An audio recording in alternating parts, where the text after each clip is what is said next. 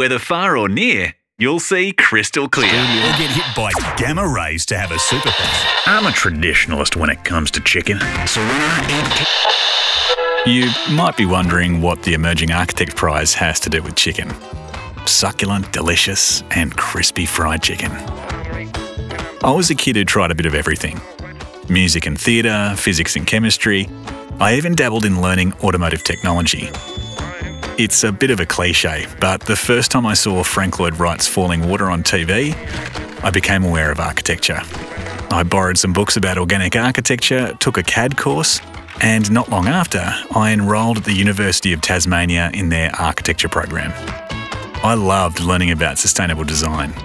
We were drilled on designing for everyone and working towards architectural outcomes that were accessible to people, especially when they couldn't write a blank cheque.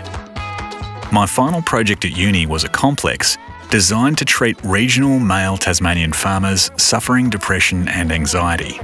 I designed the facility underground with hidden entrances, so these men could process their emotions away from prying eyes. The panel who assessed my work weren't sure if I should fail or get a high distinction, but some students privately told me after that they had suffered depression, and my centre was exactly what they needed. After 5 years of study, I assumed I'd be leading a design team on some of Australia's new landmark projects. But I quickly realised I was only on the first rung of a very long career ladder.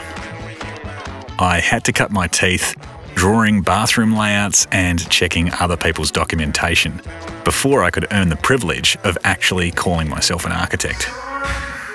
While I gained practical experience, I found a completely different outlet. I became a freelance voiceover artist after volunteering at a community radio station for a year. But there wasn't a need for voiceovers in architecture, so it would just be something that I would work on for my own enjoyment. Later on, I started working at Breathe Architecture, where every project we worked on focused on sustainability and energy efficiency. The expectations were high, but everyone in the practice was up for the challenge. There was a real sense of purpose.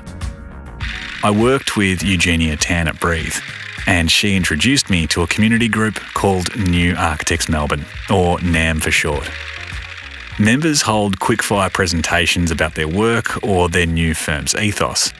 Everyone would stick around, and after a few conversations, you'd have a renewed understanding that everyone was up against similar difficulties.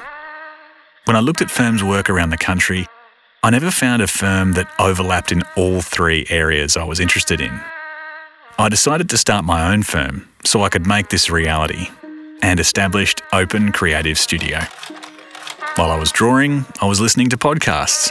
I discovered the Architects on Triple R, Talking Design, and of course, 99% Invisible. I realised that maybe my background in voiceovers might finally overlap with architecture via a podcast. So I decided to start a podcast for NAM called the New Architects Podcast. And 3 days after we released, we were at number 13 on Apple Podcasts Art Charts. I was encouraged by Monique Woodward to talk to the Australian Institute of Architects about producing a podcast for them.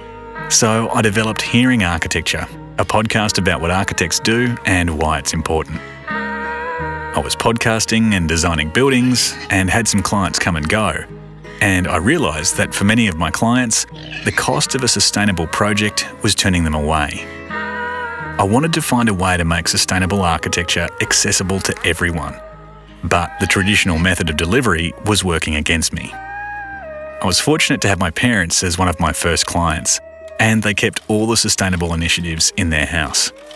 After finishing the project, my dad asked me, "What would you do differently if you had to do this again?" At first I answered with a few material-based changes, but it was then that I realised it's such a waste not to build a high-functioning project again.